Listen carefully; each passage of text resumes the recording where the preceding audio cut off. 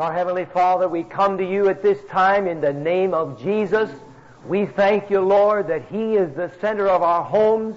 We thank you, Father, that He is the strength and motivation of our lives. And, oh God, we just want to set our hearts at the beginning of this week, Lord, to learn all that we can learn about having these kind of homes that can bring honor and glory to your name. Oh, Father, I realize today that every one of us stand here with an opportunity to have our lives completely changed. God, we are asking you to do it. We're asking you by your Spirit to take the finger, your finger, and carve upon the tables of our hearts things that will make us never be the same. Father God, we know and realize that the Spirit of God is brooding over the people of God in these last days, turning the hearts of the fathers to their children, and turning the hearts of the children to their fathers. Oh God, I pray you give each one of us here submissive hearts, and we may yield totally to the working and the moving of your Spirit that is prevailing upon your people in these last days. Father, we acknowledge before you tonight that we shall give an account of the things that we hear this week. Lord, I pray, let an awe settle down over each one of our hearts tonight. Let a reverence settle over us tonight. Let an openness of heart settle over each one of us tonight, Lord. And we ask you, God, that you'd bind Satan and every evil spirit, yea, that would try to hinder the work that needs to be done this week. For we know, as we've heard already, he is out to destroy each one of our homes and stamp out the testimony of God upon the earth.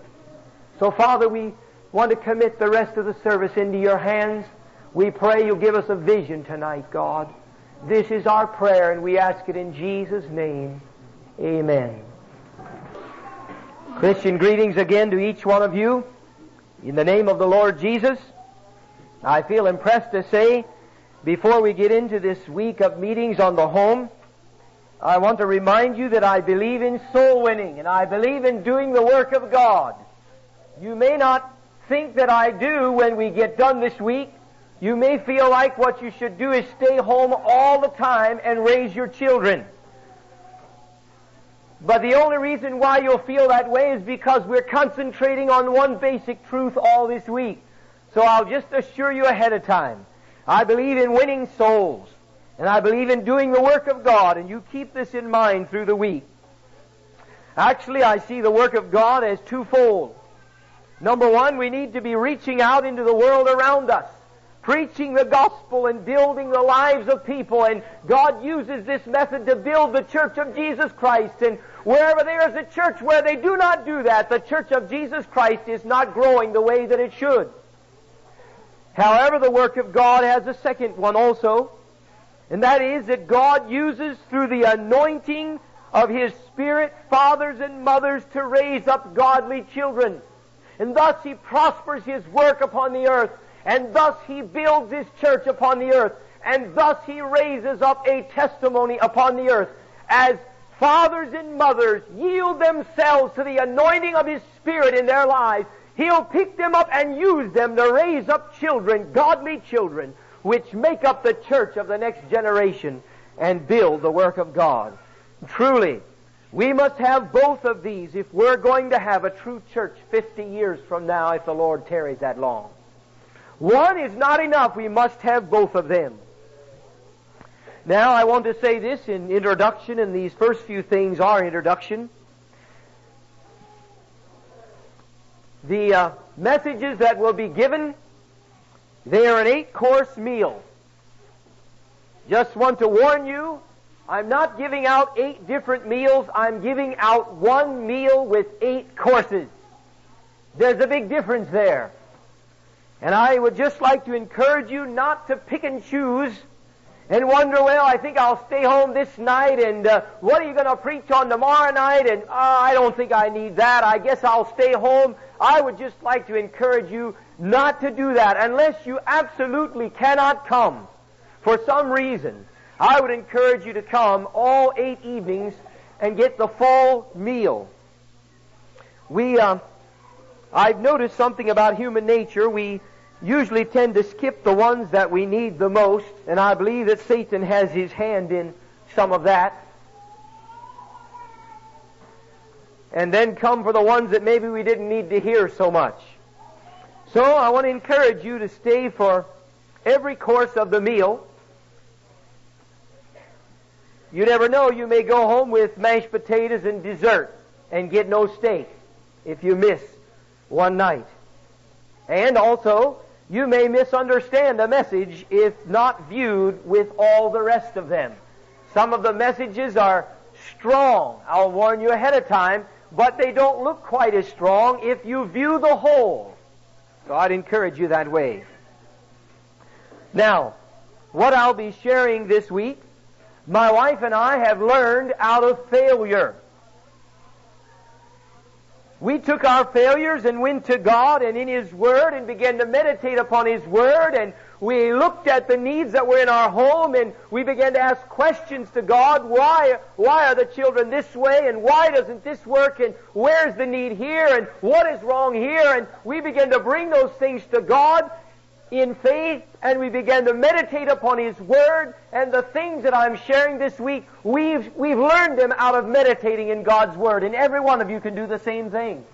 And I would encourage you this week to keep track of all the Scriptures that are read and take them home and chew on them for months and months to come. And God will transform your home. But I want to say again, we are sharing out of failure, not out of success. So don't think that there's no hope for you. I'm just a hippie, as I already have said, and so is my wife. We had no clear patterns to follow in our home, neither one of us. As we look back to our heritage, my home was not a very good example to follow as far as godliness and order, and my wife's home is the same way. We had no patterns to follow. I didn't know how to be a husband, she did not know how to be a wife, and neither one of us knew how to raise children. So there's hope for you. I want to encourage you with that this evening. While we're talking here, let's turn to Psalm 78, where we'll start out with our text. Psalm 78. I'd like to give you a watchword this evening. That's a word that you should keep in mind. A thought that you should keep in mind through the whole message this evening, and that is this, and I've given it already. God is no respecter of persons. Some of the illustrations that I plan to use this evening, you may be tempted to think, well, that's some special individual, but I want to encourage you and remind you to keep reminding yourself that God is no respecter of persons. He will honor and respect anybody who honors and respects His Word, and in whatever area they do honor it, He will honor them in that area. This evening's message, we'll give it a title called The Godly Heritage, or A Godly Heritage. Reading in Psalm 78, verse 1 through 8, let's read together. Give ear, O my people, to my law. Incline your ears to the words of my mouth. I will open my mouth in a parable. I will utter dark sayings of old, which we have heard and known, and our fathers have told us. We will not hide them from their children, showing to the generation to come the praises of the Lord, and His strength, and His wonderful works that He hath done. Amen. For He established a testimony in Jacob, and appointed a law in Israel, which He commanded our fathers, that they should make them known to their children, that the generation to come might know them, even the children which should be born, who should arise and declare them to their children, that they might set their hope in God, and not forget the works of God, but keep His commandments, and might not be as their fathers, a stubborn and rebellious generation, a generation that set not their heart aright, and whose spirit was not steadfast with God. Now here in these verses, we see God's plan to propagate the faith to the next generation. Now I want to say this in the beginning, I believe in salvation by faith in our Lord Jesus Christ, and every child in this room is going to have to come to the age of accountability and come to the place where they acknowledge their own sinfulness and their own need of a Savior and repent of their sins and be born again. However, I feel it's very foolish for us as parents to start resting on salvation for our children and thus to neglect the propagating of the faith to our children as we've read here in these verses. I think we do foolishly if we have the mentality that says, someday salvation will take care of my children. God's plan to propagate the faith is for fathers to teach the mighty works of God to their children. And then their children will rise up and teach the mighty works of God to their children. And then those children will rise up and teach the mighty works of God to their children. And then their children will rise up and teach the mighty works of God to their children. And may I just say by qualifying as we begin here, I am not talking tonight about passing on religion. I'm talking about passing on a living, breathing, vibrant Christian faith into the next generation, that generation can then pass that same living, breathing, vibrating Christian faith into the next generation, and so on it goes. That is God's plan, to propagate the faith from one generation to the next. Praise the Lord. I want to say this. The generation to come was most specifically the father's responsibility.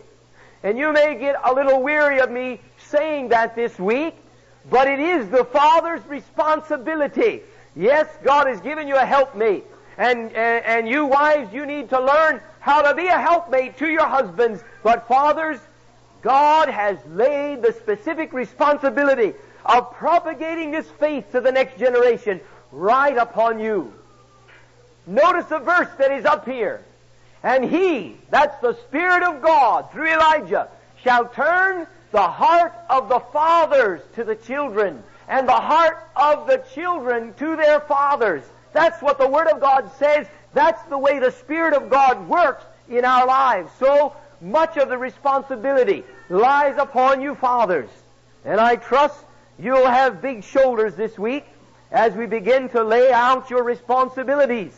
The father is the head of the home, and the responsibility lies heaviest upon him, and God looks to him when there's a failure.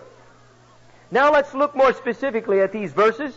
And verse 4 and 5, we see a beautiful illustration given here in Psalm 78 and verse 5 and 6. For He established a testimony in Jacob and appointed a law in Israel, which He commanded our fathers, that's one generation, that they should make them known to their children, that's the second generation, that the generation to come might know them, even the children which should be born, that's the third generation, who should arise and declare them to their children, that's the fourth generation. Oh, what a beautiful picture when we see this in the Word of God, and we see that this is the heart of God and the mind of God concerning our families.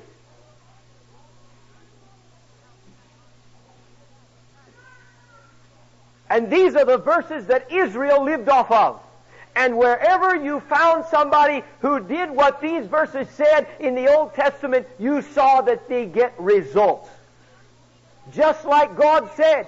When God said to do it, He had in mind that it would bring results. And those who obeyed what God said, they got the very results that God said they would get. It worked. It worked for those who obeyed. If we could just look at a few illustrations here this evening. Boaz was a man of God. We know about Boaz.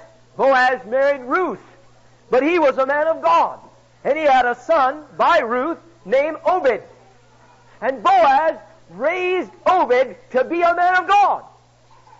And when Obed grew up, he had a son named Jesse. And Obed raised his son Jesse to be a man of God.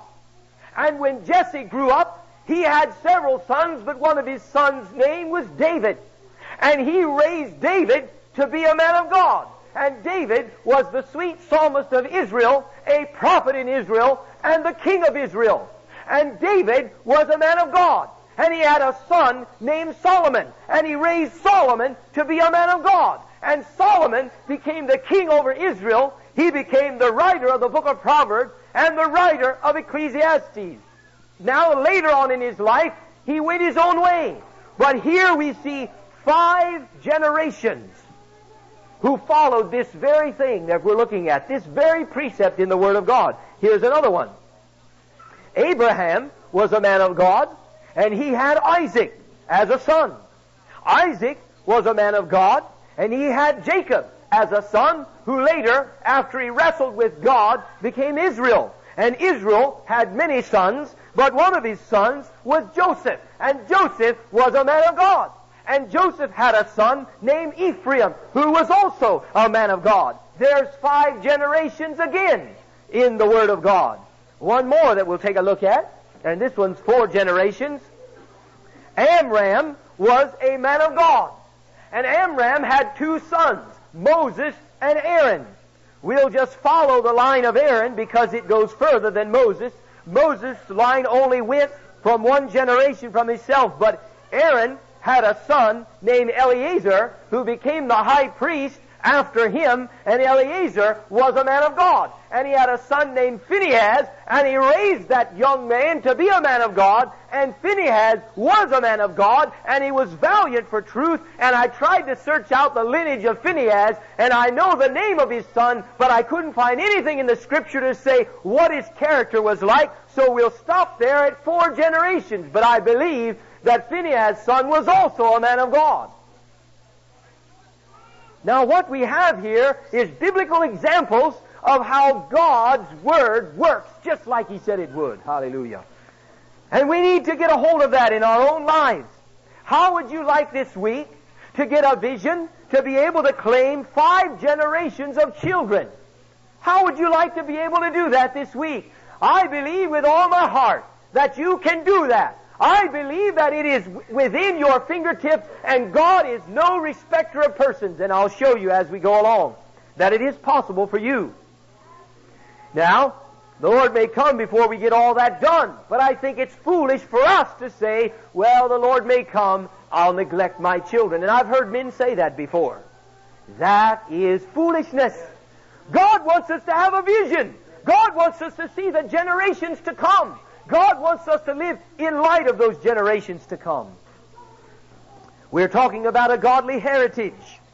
Now, a heritage is that which is passed down from one generation to the next.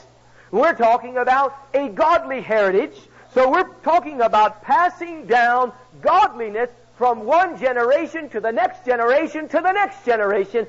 That is a godly heritage. My testimony and my wife's testimony is that there was no godliness passed down to us from the generations before us. We had none.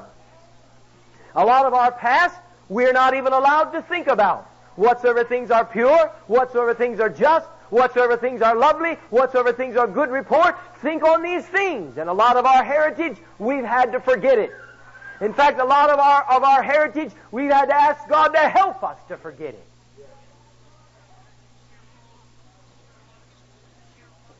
But our testimony and vision is also this, that by God's grace, our children will have a godly heritage. My heart is fixed.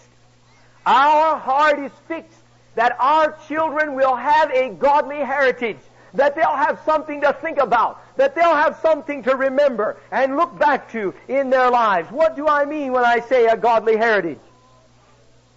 Well, I get a vision of my children's children growing up and looking back and remembering Grandpa Kenaston. Grandpa and Grandma Kenaston. Grandpa Kenaston was a man of God. Grandpa Kenaston knew how to pray. Grandpa Kenaston loved God. Grandpa Kenaston was a zealous man. Grandpa Kenaston served God. Grandpa and Grandma Kenaston loved the Lord Jesus. And we get in our minds a vision of our children's children growing up and having those things to think about. And maybe you can't appreciate that tonight. Maybe you have a heritage to look back to, but we don't have one. But by the grace of God, we are going to have one, and we can have one, and we can change the entire direction of our generation simply by submitting ourselves to God and obeying His Word. We can do that. And I'd like to encourage every one of you to get the same kind of a vision, so that your children and your children's children can look back and say, yes, I remember Grandpa and Grandma. They were godly people. When they prayed, God came down. When they spoke, my heart burned. Oh, that we would have that kind of a vision, each and every one of us. Now, you may not have much of this to look back to, but it's God's will that your children have it. And if your parents have failed at it, let's rise up above their failures and march to the beat of a different drum and go ahead and chart a new course for the sake of our children, so that they can have that kind of a heritage. It is said that a test of a man's Christianity is his children. And that's right. That's a right statement, but I'd like to carry it one step further than that. Looking into the book of Proverbs, we find that a test of a man's Christianity is his children's children. What do I mean by that? If a man's Christianity was thoroughly in his heart, he will have propagated it so thoroughly into the hearts of his children that they will be stirred up then to go out and put it into their children. The test of a man's Christianity is his children's children. I think that's a good challenge for every one of us here this evening, to just lay that kind of test out before us and ask ourselves this evening, what kind of a vision do we have? Do we even see our grandchildren? Are we just looking at our children? God wants us to look down the generations further than just the children that are in our home. A few examples that came to my mind that really blessed my heart. I'd like to share with you one example, and that is the example of William Booth, who was the founder of the Salvation Army, which was a mighty force for salvation and for God over 100 years ago. William Booth was a soldier and a general in the Salvation Army. He had a wife named Catherine Booth. They had 8 children together. William Booth loved God. There was no question in the hearts of his children about his dedication to the Lord. And he lived out a godly life in his home. And so did his wife. And those 8 children, they grew up and they just wanted to follow their father and their mother and the steps that their father and mother walked in. All 8 of those children went right after them, and were scattered around the world as missionaries, preaching in some of the big cities around the world, reaching down to the degradation of society. Well, those 8 children had 45 grandchildren. And those 45 grandchildren watched those 8 children and their spouses, and they saw that they loved God, and that they were excited about the Lord, and that they had a real Christian life in them. And those 45 grandchildren, every single one of them, rose up and said, I'm going to follow the faith of my fathers and mothers. And those 45 grandchildren all went out, scattered across the world on the mission field to do the work of God. It blessed my heart. On my last trip to Africa, I got on an airplane flying to Kenya, and there sat a Salvation Army lady, and I walked up to her and I said, are you a born-again Salvation Army lady? And she got a big smile on her face and said, yes, I've been born again. And we had a little bit of a talk there, and I began to share with her my appreciation of William Booth. And she told me that she went to Bible school with some of William Booth's great-grandchildren, and they're out on the mission field this day.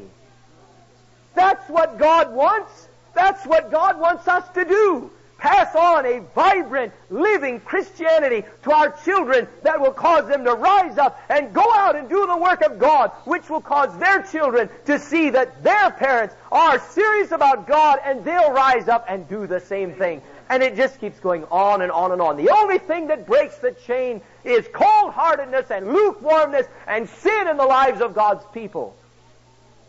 I think of another illustration that blessed my heart, and that is that of Hudson Taylor. Hudson Taylor was the founder of the China Inland Mission. He had a great-grandfather named James Taylor who lived during the days of John Wesley.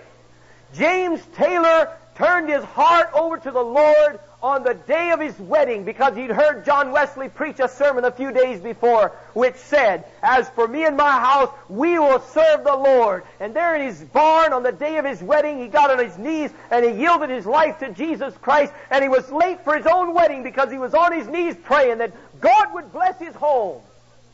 That young man, after he got married, it took him about 2 weeks to win his wife to the Lord because he got converted on the day of his wedding.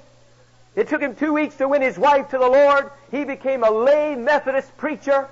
He had several sons, and they all rose up in the zeal of their father and became lay Methodist preachers. And then those sons had several sons who rose up and became lay Methodist preachers. And out of those sons was one father who was the father of Hudson Taylor. And he used to pray every day while he had a little boy named Little Hudson in his house. And the little boy would hear the father pray every day, "Oh, God, would you send missionaries to China? Oh, God, would you send missionaries to China?" And Hudson Taylor, when he was 6 years old, he got alone with God and said, "God, I'll go to China." And he set himself at 6 years old that he'll go to China and serve God.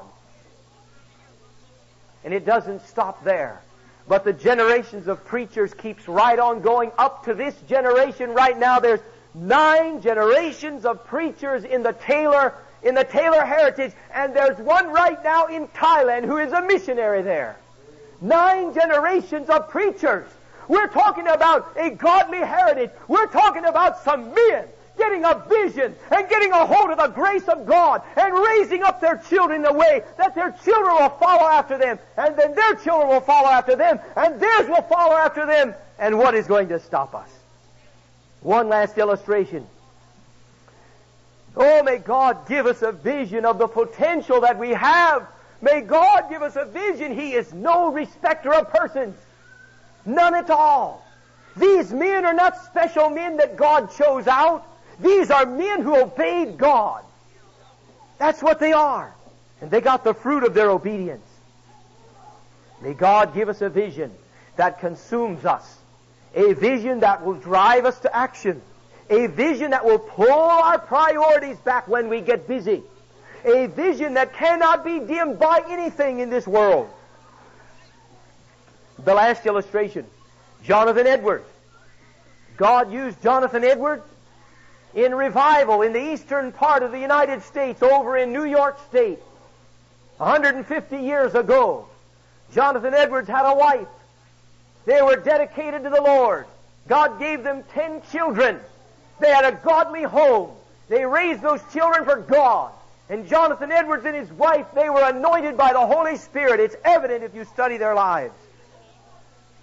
George Whitefield came to their home and saw that godly home and those 10 children, and he went back to England and said, "I'm going to find me a wife." That's the most beautiful picture I've seen in a long time of a godly home. David Brainerd was planning to marry one of Jonathan Edwards' daughters until he died of pneumonia because he prayed himself to death. But Jonathan Edwards was a man of God, and he raised his children to be men and women of God. And the state of New York did a study on the 5 generations of the Edwards family, and I'd like to just give that details to you here this evening. In those 5 generations that they were able to trace, there were 729 descendants from the Jonathan Edwards family. Out of those 729 descendants, 300 of them became preachers. 65 of them became college professors. And I'm not talking about professors like we have now. Back in his day, the schools were made for one reason, and that was to raise up preachers, to send them out and preach the Word of God all over the world. 65 of those descendants were college professors. 13 of his descendants were university presidents. 60 of his descendants were authors. 3 of his descendants were congressmen, and 1 was a vice president. All from one man who loved God and set himself with his wife to raise his children for God. And now we can see how the generations flow out from that. They also did a study at the same time, and this is just a good example of what happens if we neglect our responsibility. Max Juke and his brother married sisters. They didn't believe in Christianity. They didn't believe in Christ. They believed in living their lives for themselves and going their own way. 5 generations of their descendants were also calculated. They had 1,026 descendants.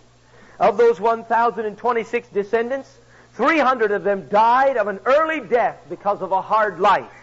140 of them spent an average of 13 years in the penitentiary each. 190 of their descendants became public prostitutes, and 100 of their descendants were alcoholics. And it was figured back in the days that the statistics were written that it cost the state of New York $1.2 million to take care of all those derelicts. We're talking about getting a vision. We're talking about a godly heritage. We're talking about having something that we can pass on to our children, that they can pass on to their children, and on it goes. Just give you a few more little statistics here this evening. And for those that are listening to the tape, I'm putting on the board here 2 little marks. And we'll call one Papa, and we'll call the other one Mama. We did this in our house a couple of months ago now, and it was very interesting. We put 2 little marks on the board, and then underneath those 2 marks, we gave that Papa and that Mama 1, 2, 3, 4, 5, 6 children. We put 6 marks underneath the 2 marks and said, now the Papa and Mama have 6 children. And then we just went a little bit further and we said, all right, now if each one of those 6 children also has 6 children, let's see how many that would be. If each one of those 6 has 6 children, we have 2 over here, and we have 6 here, and we have 36 here. How many children would that be? Then we decided, well, let's go down one more generation, and one more generation, and one more generation, and what we came up with is in the next generation, there were 216 descendants, and then the next generation, there were 1,296 descendants, and in the next generation, there were 7,776 descendants, and we added them all up and came up with more than 10,000 descendants from one Papa and one Mama who had 6 children, whose 6 children had 6 children, and each one of those 6 children had 6 children, and in 5 generations you had 10,000 people. Now maybe that doesn't do anything to you, but to me that is very stirring. And I'll tell you somebody else that it's stirring to, and that's Satan. He knows the statistics. He knows if he gets you right up here, he's got all this down here at the same time. He is no dummy. He knows if he can shoot Mom and Dad off the rock of Christ Jesus, he'll get all of these down through here and he'll have 10,000 of them for himself.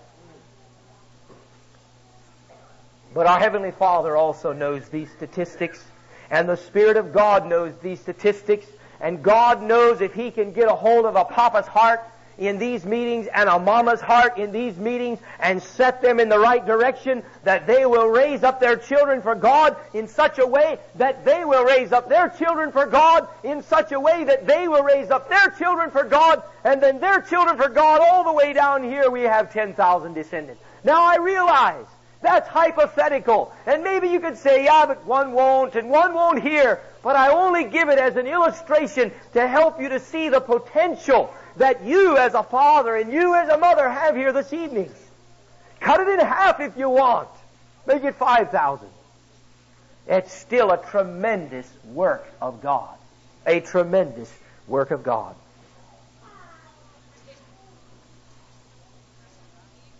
So God is calling us to our responsibilities as parents to see the potential. But you have to be truly a Christian man. You have to be truly a Christian woman at home.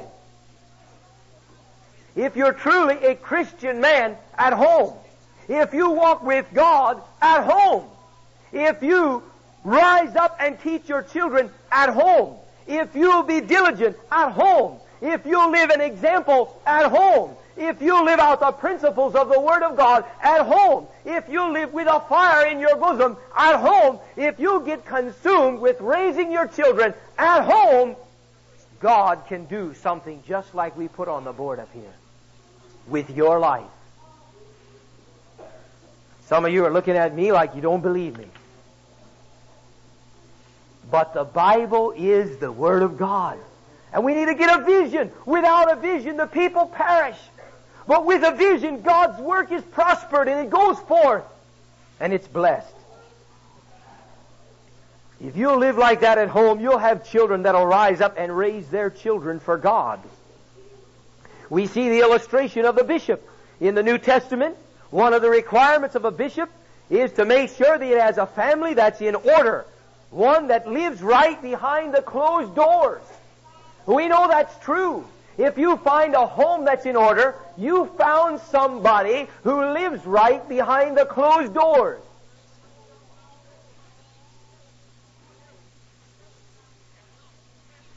You find a man who's in order in his private life. You see, our family gives us away. We cannot hide ourselves. We may think for a few years that nobody really knows what we are like, but it's not true.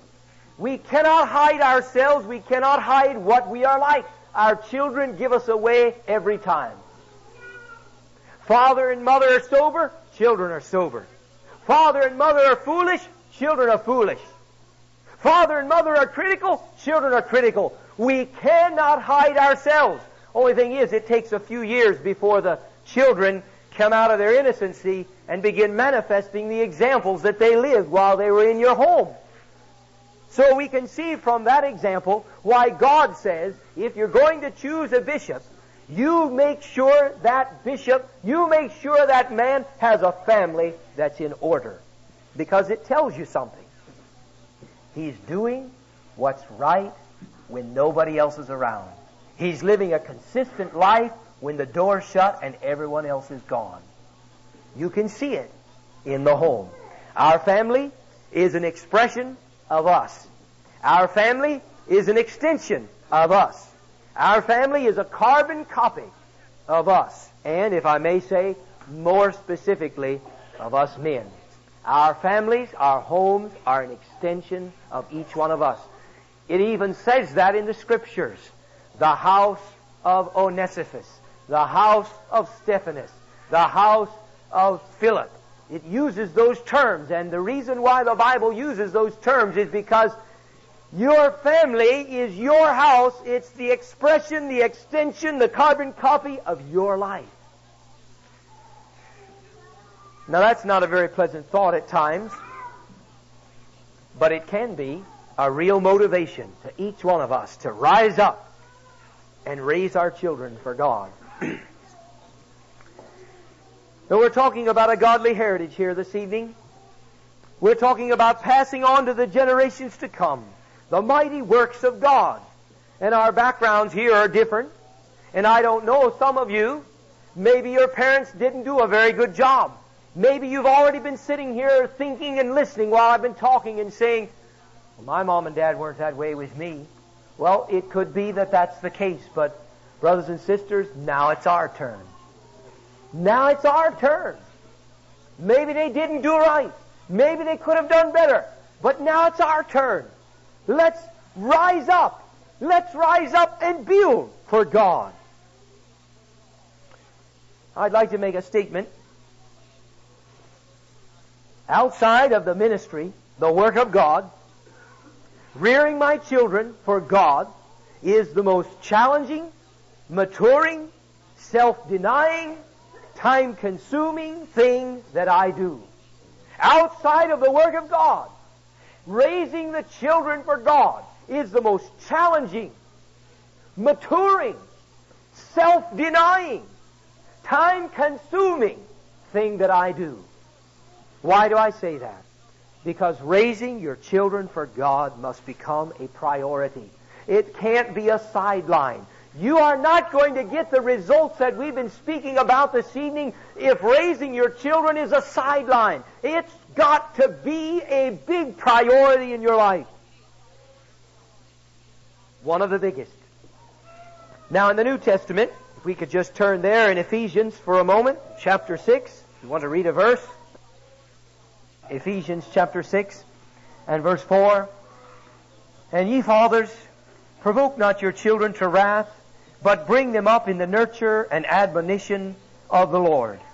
Now there is a very small statement, and God does not say a lot in the New Testament about raising children. Very matter-of-factly, He doesn't. But this little verse that we've read, bring them up in the nurture and admonition of the Lord, I would like to challenge each one of you this evening that you could spend 30 minutes every day for an entire year meditating on this simple little verse and not get done with all that you could draw out of it. It's a very simple statement. Raise them up in the nurture and the admonition of the Lord. But yet it has great depth to it. There are many, many statements that are hidden in that one verse that we read. Many, many of them. God's Word has many applications to it. Many applications tucked away inside of it. But we must meditate upon God's Word in order to draw them out for our lives. I'd like to make another statement. Just as we can draw many, many things to our mind when we look at this verse here in Ephesians chapter 6, we can do the same thing in other areas of life. For example, if someone told you to go out and raise up a garden and make it fruitful, many things come to your mind. If someone told you to go out and build a building, those of you that are builders, many, many things come to your mind. I don't know how many it would be. I would say it's probably a multitude of different things that come into your mind with the simple statement, go and build a building. Go and build a house, builder. Go and raise up a garden, farmer. Go and bring up your children in the nurture and the admonition of the Lord, God's people.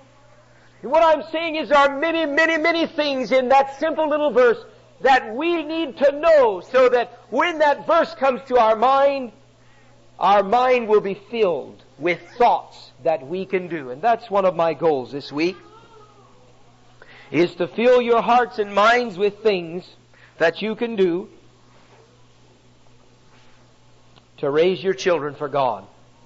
Also, I'd like to convince you that the principles of raising a garden work and the principles of raising children work just the same. Let me say that again.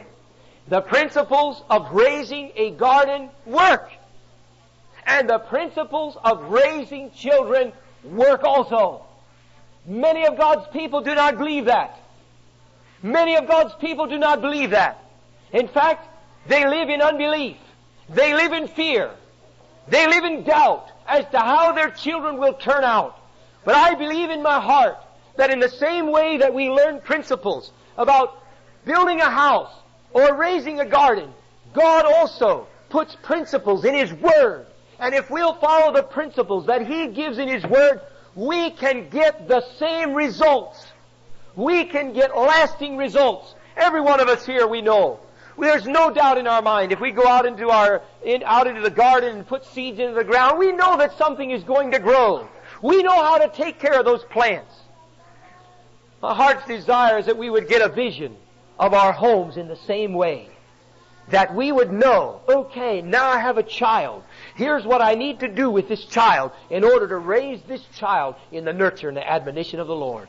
Point 1, point 2, point 3, 4, 5, 6, 10, 20, 30, 40, 80, 100, 200. Put 200 points underneath it. That'd be an underestimate. Oh, that God would make us students of raising children, just like we became students of our gardens, of building a building, of running a business, of sowing, or whatever. Oh, that God would make us students of raising our children for Him. So many people lack faith in raising their children, but this evening my testimony is that I do have faith. I do not faint in my heart as I raise my children. I do not listen to the lies of Satan who comes along and says it's not going to work out. I do not listen to those. Based on the Word of God, I have faith in the principles of God's Word that if I do what the Bible says, then God will do what He said He would do. And I believe that. And it's faith in my heart. Raising my children is not a giant to me. It's a blessed opportunity. If I obey the Bible, I'll get results. If I obey garden principles, I will get results. May God give us a vision of faith, of what He can do if we'll just simply follow His Word in raising our children. I've noticed something about children. People get pretty touchy when you try to talk to them about their children. People get easily offended when you try to give them an admonition about their children. Maybe you've tried before and sensed that coolness of spirit, sensed that quietness, sensed that wall going up when you tried to encourage somebody or admonish them about their home. Maybe you felt it. I've noticed it many times as a pastor. When you try to talk to someone about their children, it seems to be a very touchy issue. And I believe one of the reasons for that is because our children are part of us.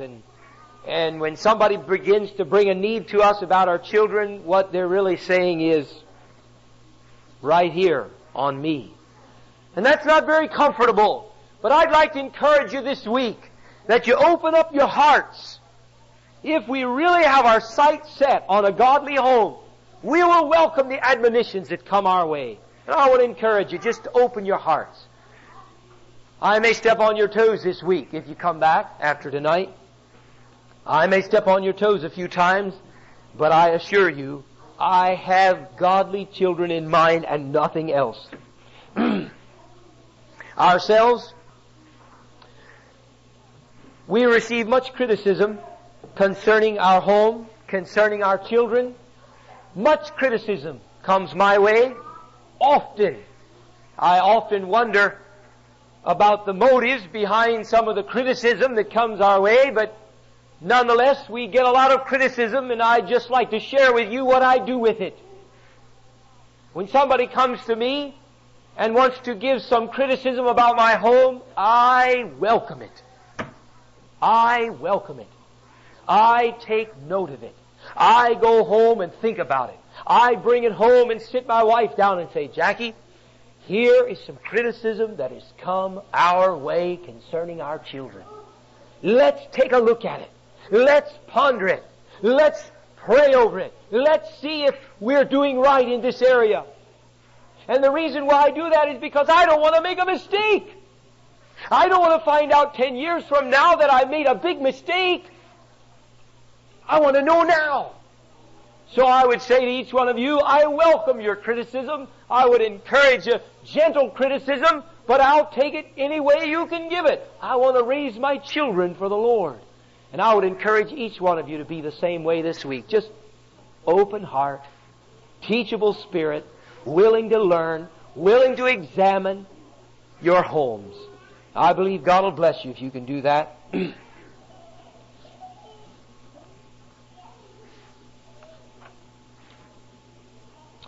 Something that's been a real blessing to me as I meditate upon homes and raising children has been our persecuted brethren in Russia.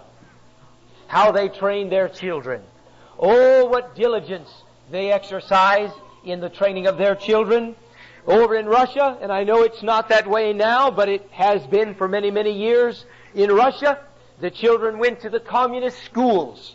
In Russia, the Christian children were laughed at while they were at school. They were mocked at openly. They were beaten. They had their Bibles torn up in front of the class. And they were made fun of while they were at school. And the parents knew that their children would have to go through these kind of things when they sent them away to the communist schools. They didn't have the opportunities that we have to send them to a Christian school or teach them in our own homes. But something that did in their hearts is something that we need to get a hold of ourselves. It made those fathers and mothers very earnest. They had to do right.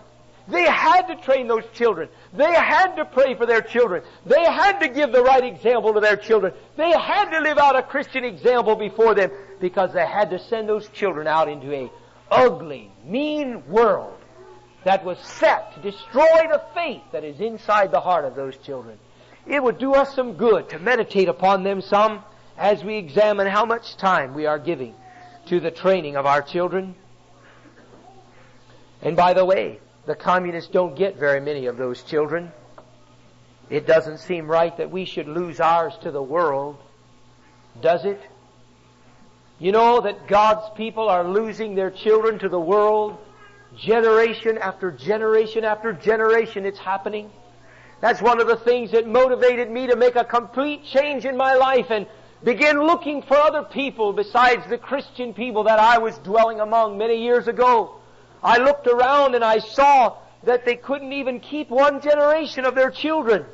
I saw the children growing up in the church there, and the girls were sensuously dressed, and the boys were running after hot rods, and there was promiscuity among the young people, and worldliness, and going to amusements, and all those things. And I looked at those things, and I said in my heart, and I said to my wife, you know, if we stay around here, this is exactly what's going to happen to our children.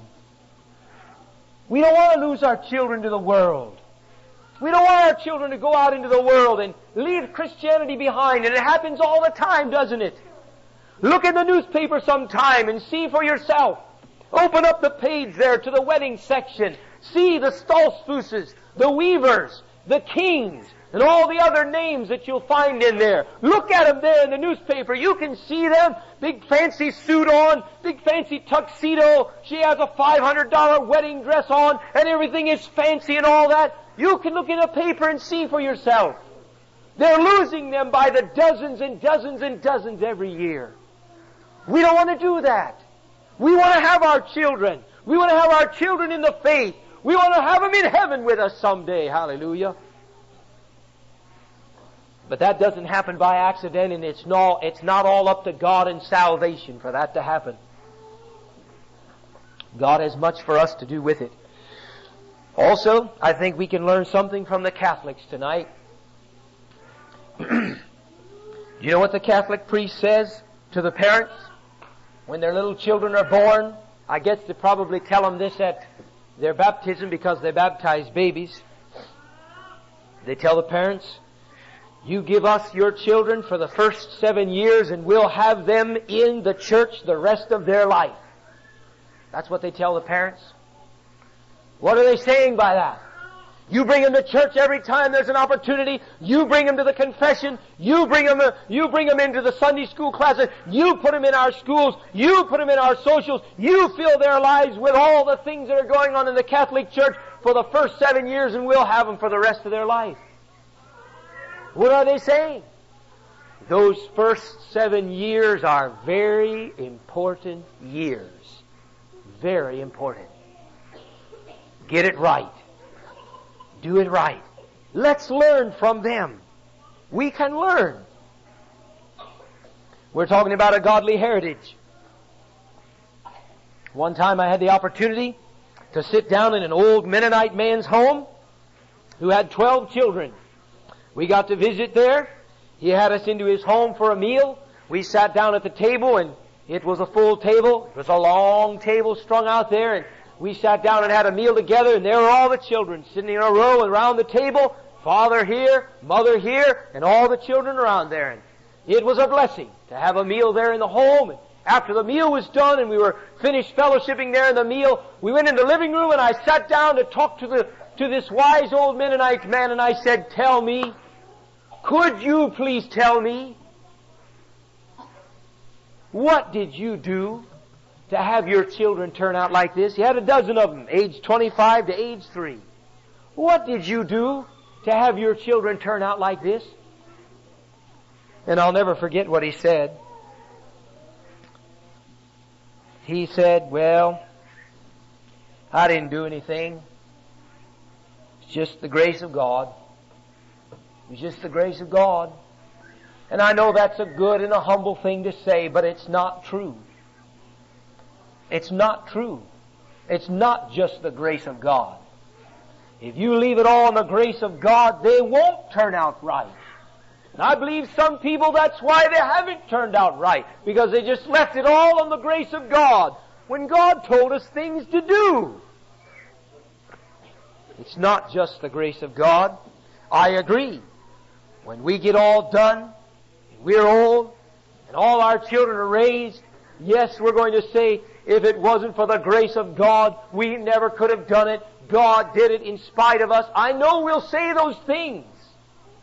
But we also have to acknowledge there are many things that we did according to the Word of God if the children turn out right. Imagine going out into the garden and planting the seeds and then putting a little lawn chair next to the garden and just sitting down and trusting the grace of God to take care of the hoeing and the weeding and the fertilizing and the cultivating and the watering and all those things. Imagine how foolish that would be. You plant a garden like that and just trust the grace of God, and you'll have a weed patch with a little bit of fruit maybe on the plants. So let me encourage you. It's more than just the grace of God that makes our children turn out right. There are many things that we can do. Israel trusted in God, but they also went out to battle. And we need to trust in God, but we also need to get busy and raise our children and do what God tells us to do.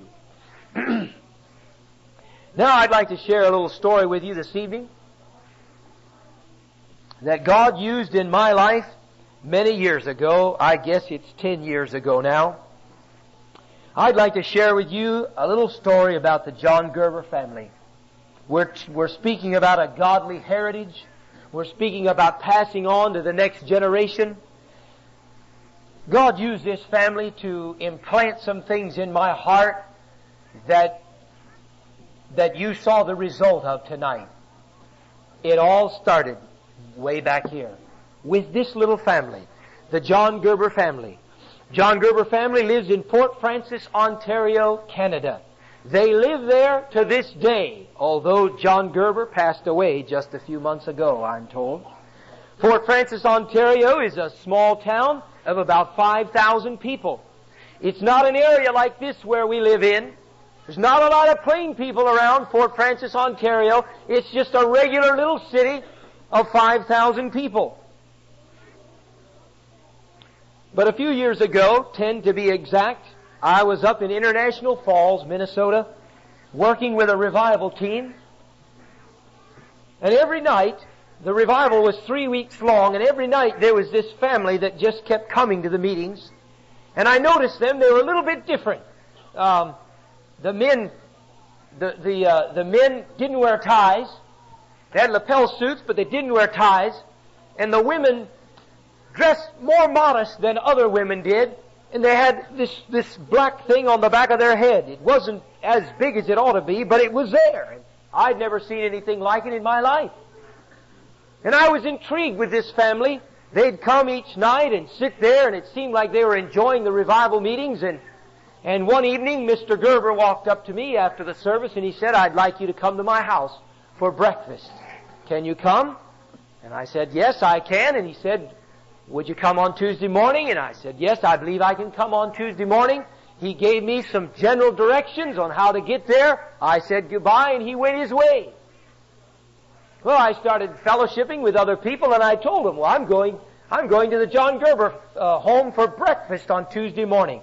And they got a big smile on their face and said, "Oh, you will really enjoy going to that home." Oh, okay, fine. I didn't know what that meant. I was a Baptist back then. I'd never really seen a clear, beautiful example of a godly home like that one. So, Tuesday morning came, and I headed out for Fort Francis. And as I was going through the city, I made a turn or two that must have been wrong, and I got myself lost. And I thought, now what am I going to do? How am I going to find John Gerber? All he gave me was some general directions.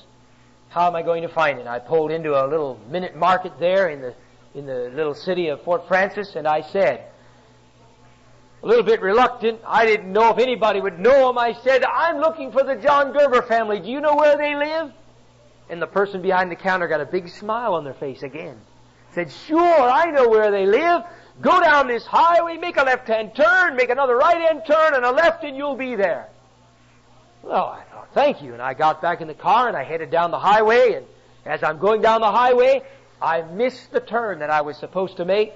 And I kept on going down the highway, and you know how it is when you miss a turn. You keep looking and you keep looking. Well, maybe it's over the next hill. So I went and I went quite a ways, and finally I gave up and said, I must have made a wrong turn, or I must have missed the turn. So I stopped at a little old gas station out there in the country, and I pulled in there and I said, I'm looking for the John Gerber family. Would you have any idea who that is and where they live?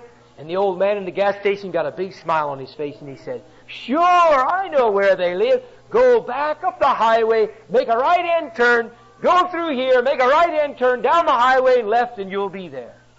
So I went on down the highway, I made the turn, and there was a small residential area there, and then it went back out into the country, and somehow in that residential area I got lost again.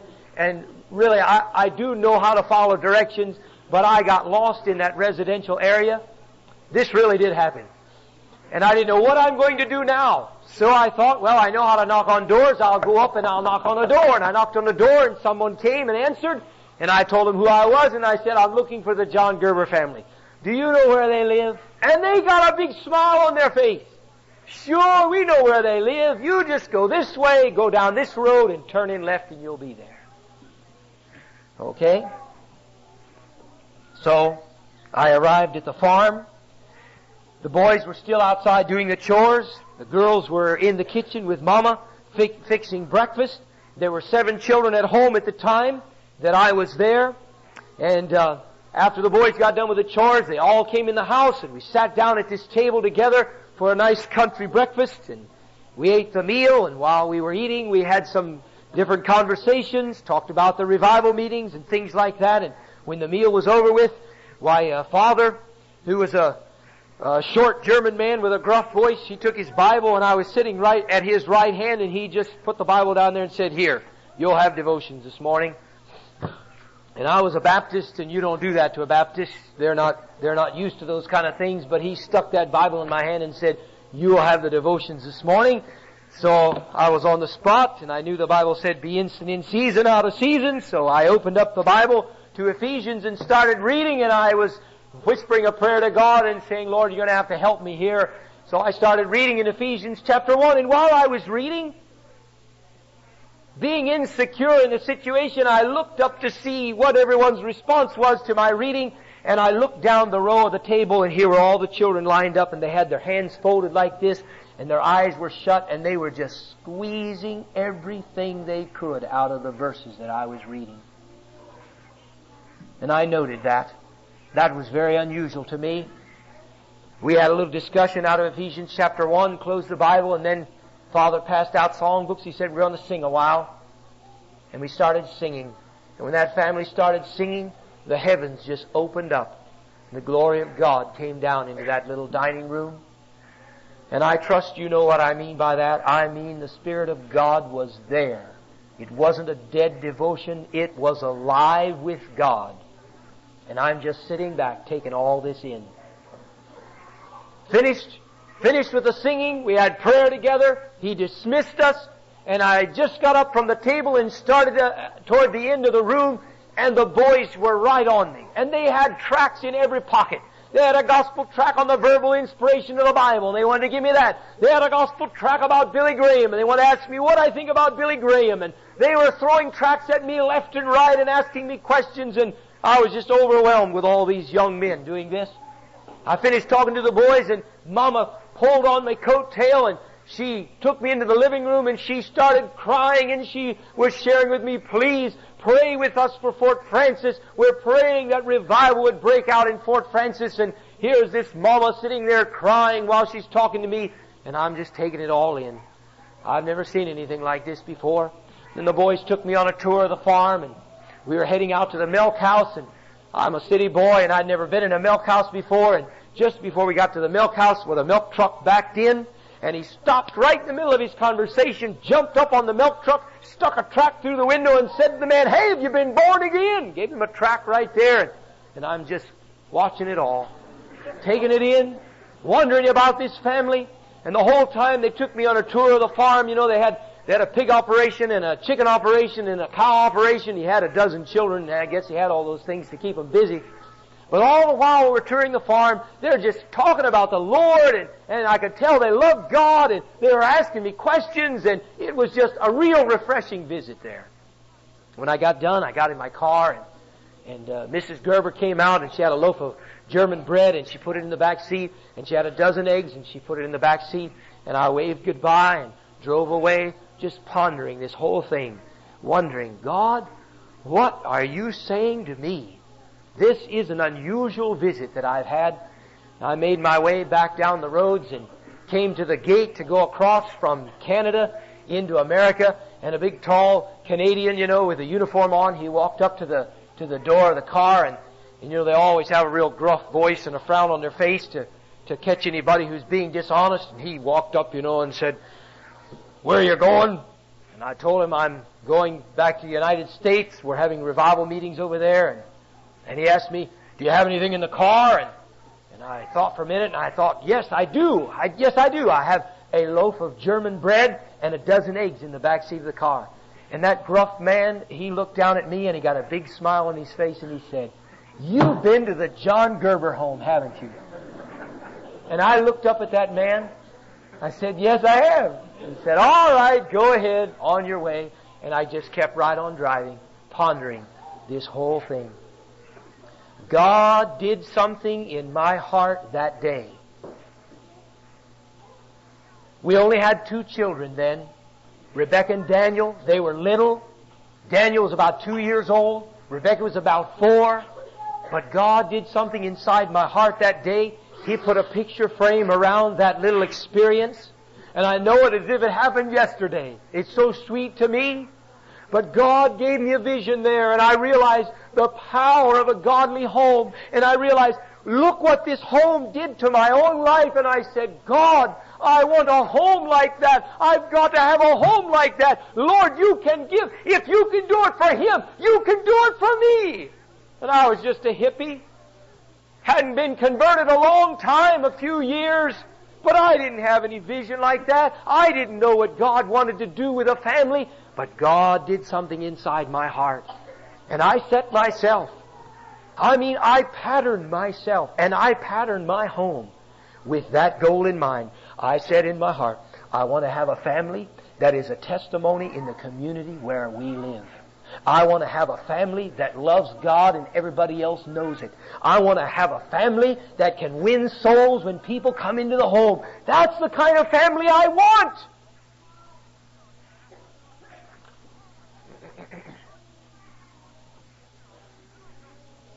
God gave me a vision. It tickles me now when I think about it. But I went home, and I know I made a lot of mistakes, but I went home with a zeal.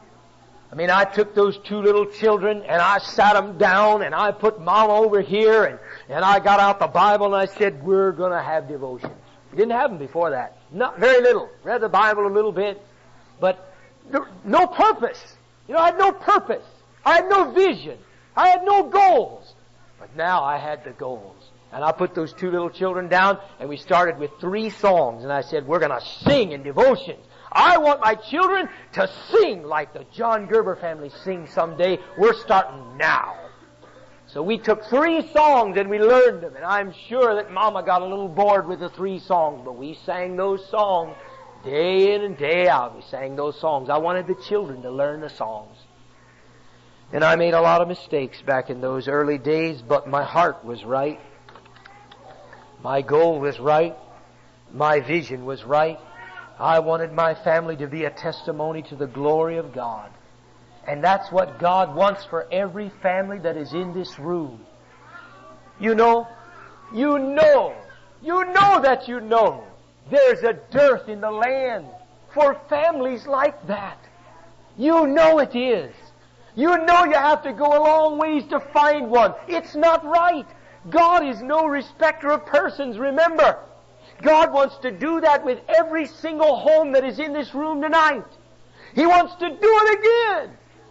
And He can do it again. And He's able to do it again. And He will do it again. If we'll just get a vision of what He can do, He'll do it again. But brothers and sisters, it doesn't happen by accident. That home did not happen by accident. Something went on purpose. You know, it's interesting too. Some generations back went on purpose too. I was talking to Brother Mose, it's years ago now, and he told me of a trip that he made to Switzerland, which is where the John Gerber family moved from. And he said he met John Gerber's brother. And he's the same way, and his family's the same way, and their testimony is the same way over in Switzerland as this one is in Canada. Somebody did something right a generation before. Or maybe 2 generations ago. What is God saying to us tonight? He is saying, my people, I want you to leave a heritage for your children. He is saying, my people, my Spirit is moving on the hearts of fathers and turning their hearts to their children. He's saying, my people, I want you to raise your children that they be a godly example of my glory and of my work in these days upon the earth. That's what He's saying to all of us. It's not right that there just be 1 or 2 here and there. It's not right. It's not right that one family gets a lot of attention. Brothers and sisters, it's not right. There ought to be so many families to get attention that all the families get lost in all the rest of the godly families. Hallelujah. May God let it be so. It's not right that there just be 1 or 2. It's God's will that the Church of Jesus Christ be filled with godly families, filled with godly fathers and mothers, with a zeal, with a vision, with a vibrant Christianity, that they can pass it on to their children. And their children will take those hot coals and pass them on to their children. And on down the line it goes. I'll say this in closing about John Gerber. He passed away just a few months ago. The church there where they went to church, it was called the Point of Pine Mennonite Church. There's about 40 people in the church. But at his funeral, there were 750 people. Out of a town of 5,000, 750 came to his funeral.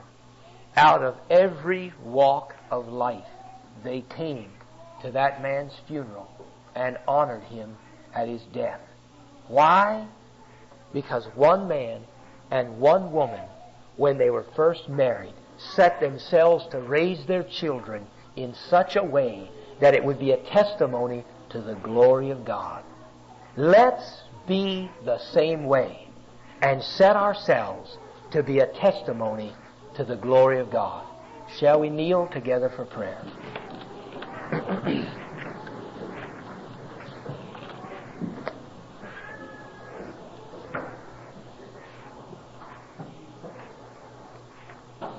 Our Heavenly Father, oh God, we thank You. We've heard with our ears. Our fathers have told us, God, what You've done in the days gone by. But now it's our turn, Lord. Father, I'm praying tonight, God, that You will raise up more John Gerber families. Lord, raise up more Jonathan Edward families. Oh God, raise up more Hudson Taylor families. God, I know that You want to. Oh Father, we just commit each one of these families into Your hands tonight. Lord, I pray that You'll stir each one of our hearts, Lord. Make us hungry, Lord. Make us thirsty, Father. Give us a vision that will not be put out no matter what comes our way. Oh Father, I just pray. I pray You'll turn the Spirit of the living God loose upon each and every one of us, Lord. And may we not resist the grace of God that is turning our hearts toward our children. Father, we thank You for the sweet blessings of these testimonies tonight, and we just pray, do it again, Lord. Do it again. Oh God, if we truly have revival, it's got to touch our homes, or it's no revival at all. God, we are just praying now, committing the whole week into Your hands, Lord. I'm committing all of these people into Your hands, oh Father. I know that some of them may not be able to come back, but oh God, I pray, make it a priority in the hearts of the people that their children may raise up and glorify You. Father, we ask these things in the name of the Lord Jesus with thanksgiving. Amen. This is the conclusion of this message. If you have received that blessing, please share it with others. Freely ye have received, freely give. Matthew 10:8.